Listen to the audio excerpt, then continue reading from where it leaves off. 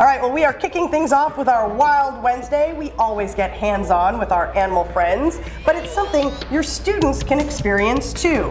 Amanda Winter, founder of Once in a Wild, is here to introduce us to some of her animal friends. We did move the candy corn away from the iguana. I know, you're giving me the look, I'm sorry. All right, but we have some exciting friends to chat about today. Fiona, you got one too. Yes, I do. We're gonna say kind of hello to everybody because we've got This is Alice right here. She's an opossum. Okay. You're holding Princess, trying to hold her. Yes. Over here, she is a ball python, and y'all already met Joanna the iguana. Joanna the iguana. Yes, you're right. Joanna the iguana. All right, so let's start over there. Oh, sounds good. So she's enjoying her favorite snack, which is bananas, but she is a Virginia opossum. This is Alice again. Alice is named after Alice Cooper, and her brother's name is actually Cooper. So we have an Alice and a Cooper. It's because of the eyeliner and many other things. Oh, yeah. But opossums are that, awesome. that Alice eating a banana is one of the cutest things I've ever seen if you see it from like straight on. I mean, it's so precious. They're allowed to eat with their mouth open. You are not. Humans are not. It's cute when they do it. Yes. Very cute when animals do it. She's adorable. Did you know that opossums can actually eat almost anything they want though? No. They're super omnivores, which means they have all kinds of things on the menu for them. They can even eat things like poisonous plants, rotten meat, and venomous snakes. Now, people tend to, fear opossums because they think, oh, they carry rabies, things like that, and that's not true, right? Actually not true. There's many myths about opossums that are just not true, and they're absolutely not an animal to be afraid of. They do not attack people. In fact, you know what they do when they feel really afraid?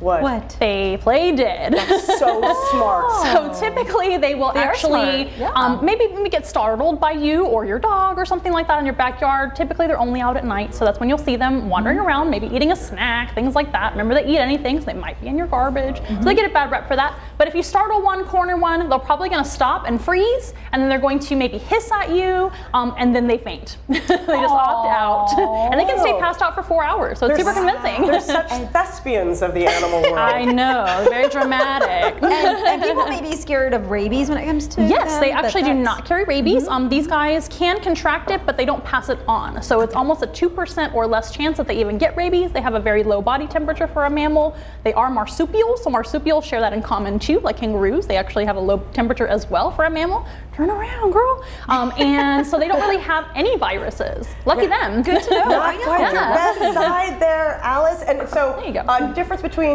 possum and opossum. Great question. So opossums live here in the Americas. The Virginia opossum is the one that we find in Canada, in the United States, and Mexico. And when you go further south, you find all kinds of different tropical opossums too. And then possums are only found in Australasia. So you'll see things like the four-eyed opossum and things, or the possums, which is another type. I misspoke. It's going to be a marsupial too, but they have kind of a fluffy tail. They look more like a sugar glider than an opossum does.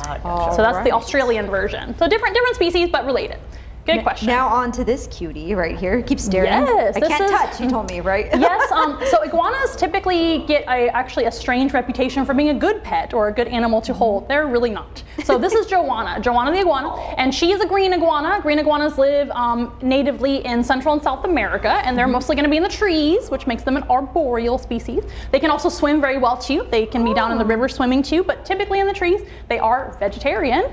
And you guys heard my fun fact about the iguana earlier. Do you want me to explain that a little bit? Third eye. So if you look at her head, on the top of her head, she's got a little teeny tiny, almost like a pimple on top of her head. That's called the parietal eye, or the third eye. And it's actually going to be able to show her shadows and movement when she takes a nap. So if she closes her eyes to take a nap in the trees, she can still spot hawks and eagles flying overhead. How wicked. That? Neat, right? I had no idea. And again, iguanas get kind of an interesting reputation for being a good pet. They really are not. They do have sharp nails, sharp teeth, and a big whip-like tail for defense. Is this as big as Joanna will get? I hope so. So she is actually a female. Female iguanas are about half the size of a male. When you obtain them as a baby, you can't tell the gender, so you might end up with a male that's 2 or 3 times as big as her. So they can get pretty big of the species, but she's hopefully just about done growing. Oh, she heard that. I know, she's looking, she's trying to intimidate you. Who's here who's bigger than me? Who's here who's bigger than me? I know, where? And now let's finish out here with Princess, the precious ball python. Princess is precious. She is a ivory-colored ball python. Ball pythons come in many different colors in human care. In nature, they're gonna have a pattern for camouflage and all of that. But she's an ivory-colored ball python. She's one of our 2 ball pythons, which are Prince and Princess. And this species is found natively in Africa. and they're wonderful. Snakes get a terrible reputation too. Speaking of animals with bad reputation, snakes are viewed as like slimy, scary, gonna bite you, and most of the time it's just not true. Now there are a lot of snakes you shouldn't pick up, right? Right. Don't go into your backyard, kids, or your playground and pick up every snake you see. That's not a good idea. But if you know somebody with a pet snake or something like that, it's usually fine. Ball pythons are very sweet and docile snakes, and they curl up in a ball. That's why they're called, right? Yeah, Ball exactly. pythons. Princess just likes to cuddle here, and you, of course, have an event you're going to be at in the best place ever, here at Market Square. The Market Square. So we're going to be here this weekend on Saturday and Sunday from 11 to 2. So we hope to see you guys there for an animal meet and greet. All right, don't forget, you can see the animals from Once in a Wild here at Market Square, as she just said. All the knowledge, too. I love all the fun facts, so thank you for that. This Saturday, September 3rd, from 11 a.m. to 2 p.m. And for more information on Once in a Wild Mobile Zoo, you can head over to our website, salive.com. Click the As Seen on SA Live tab. All right.